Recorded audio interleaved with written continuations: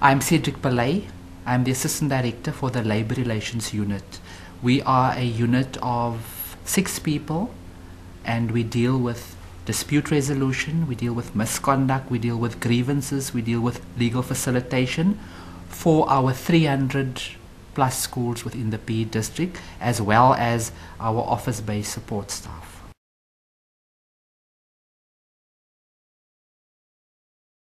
Specifically, if one looks at misconduct, if the SGB alerts us of possible infringement by an educator or by a public servant, we are duty bound to act, to look at the code of conduct and to deal with that alleged misconduct. In respect of grievances, we need to listen to the SGB and assist them to deal with the grievance of our employee. If a grievance is not resolved, it goes over to a formal dispute. It can either go over to a formal dispute or it could go over to litigation, a legal process. Now, whenever there's a bulletin being published, we usually gear up for an influx of disputes. Currently, for the book year which we are in, 85% of the disputes that have been registered with the LRC are appointment promotion related. And in concluding most of them, we have found that the problems that one can attribute to that is that lack of capacity of SGBs. SGBs appear not to have been, informed of what measures there are, of what the rule books are that they can go to deal with appointments and promotions.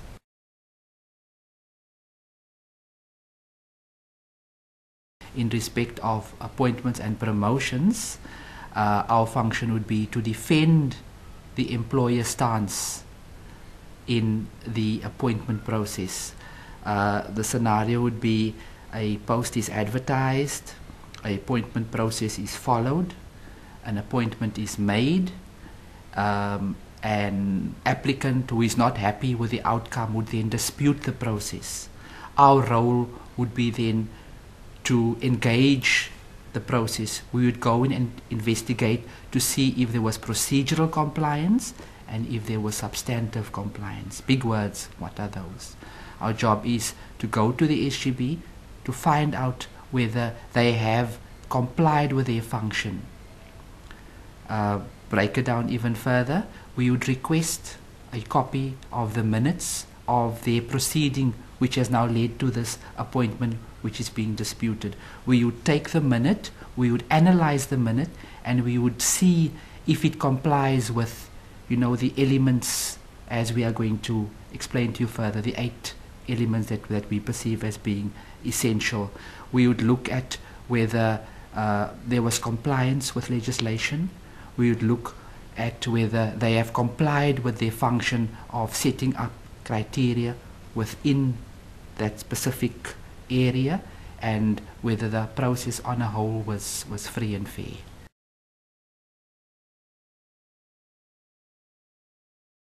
In essence, I would say there are 8 pieces of legislation, or there are 8 points or 8 rule books that they need to know. Number 1, they need to be aware of the Employment of Educators Act.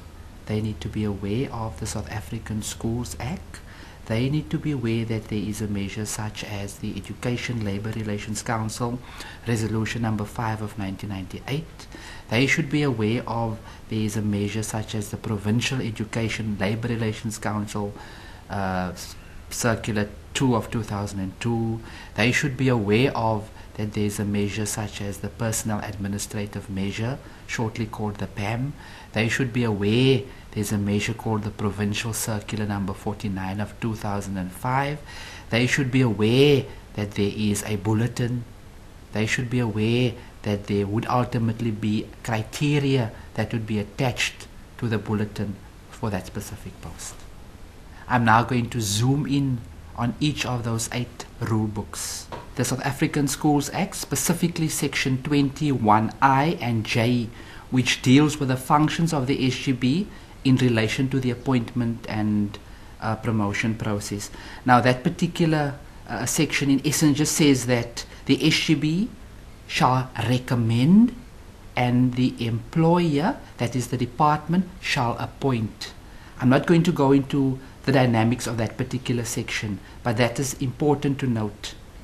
The second piece of essential legislation is your Employment of Educators Act, specifically section 6.3, which deals with the power of the employer. In essence, the section states that powers of the employer: promotion may only be made on a recommendation of the SGB. So in essence, you cannot have a process and ultimately end up with an appointment if the SGB was not involved. So I think that's very important to note. The third piece of essential legislation is your personnel administrative measure, your PAM in short, as many people refer to. Now the PAM specifically sets out the due process, the procedure that needs to be followed in interviews and appointments.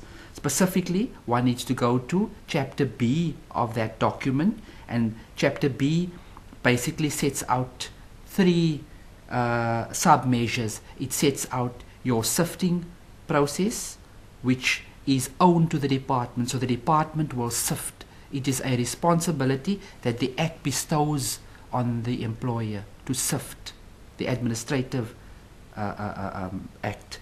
Then we have the shortlisting and interview process.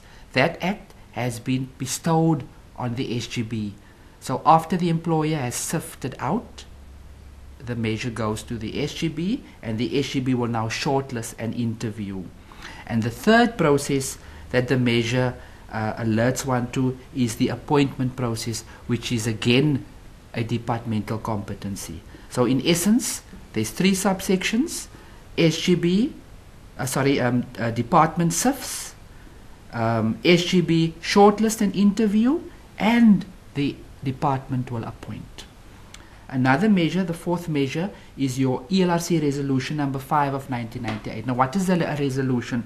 A resolution is a collective agreement that has been reached in a bargaining council between the employer and the employee on a specific aspect. In this case, there was a collective agreement on how to deal with appointments. Now, the measure itself is in a way a duplication or a repetition of the Act.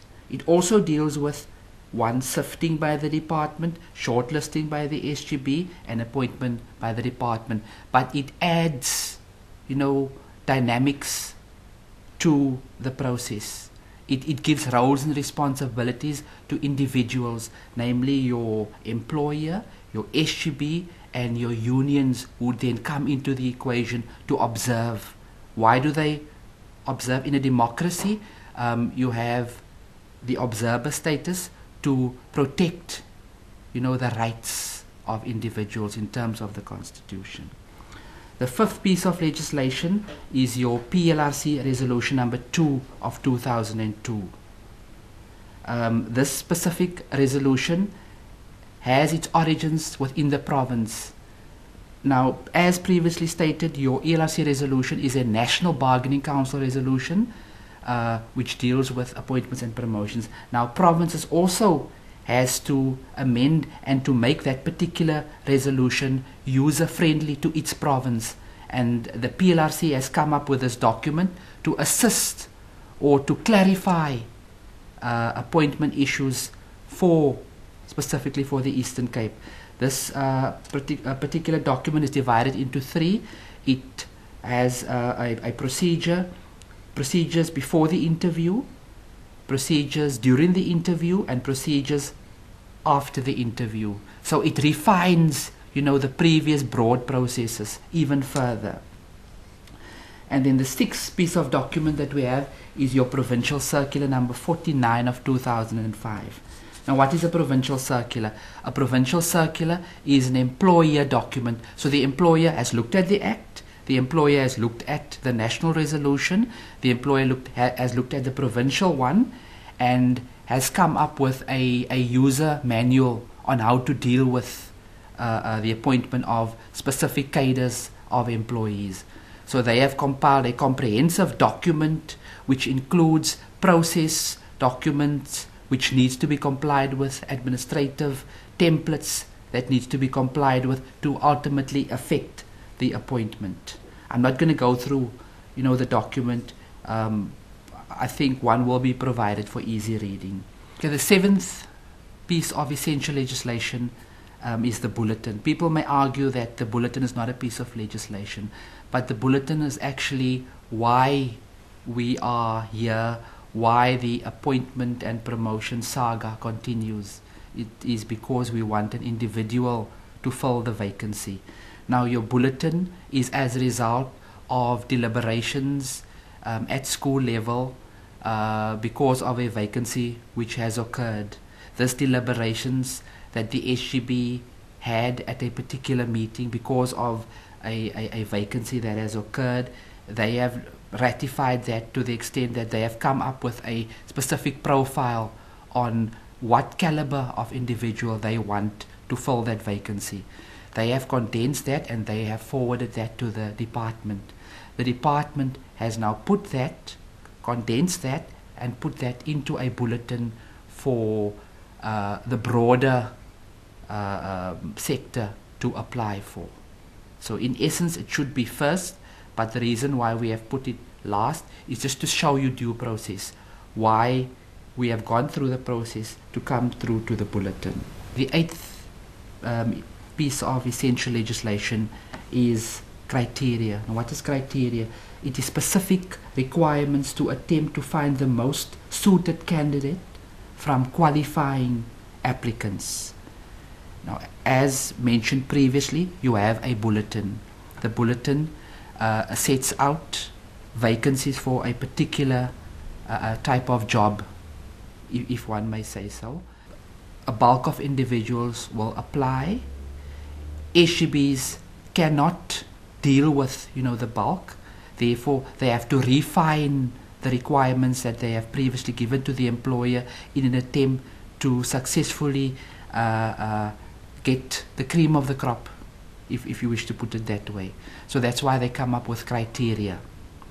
Now, during dispute resolution, one of the concerns that we have is that there appears to be an attempt whereby SGBs mold criteria around a specific individual. Let's say you have earmarked educator X because he has been at the school for the past 20 years. You sit down and you mold the criteria around that particular individual. Let's say the individual has a master's in maths and the individual is passionate about sport. So they would attempt to mold the criteria around that in the hope of ultimately having the individual score the highest during that interview process. We say our stance is that prior the process you would have your selection criteria set up. The selection criteria would form the sift. You would have your 5 applicants being thrown into the sift, and out pops the ideal candidate.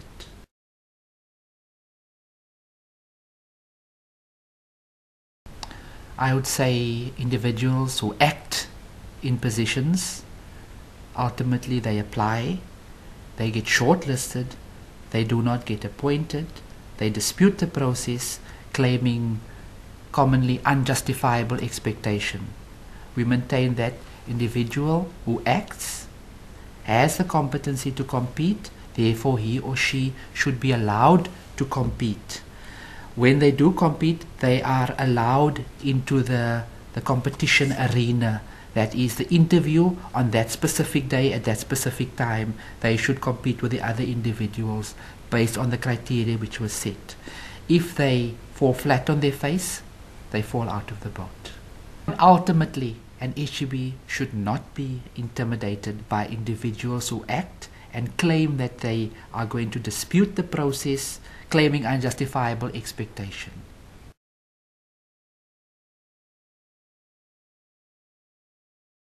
Finally, SGBs, we have very good laws out there. We have very good procedures. We've mentioned them to you.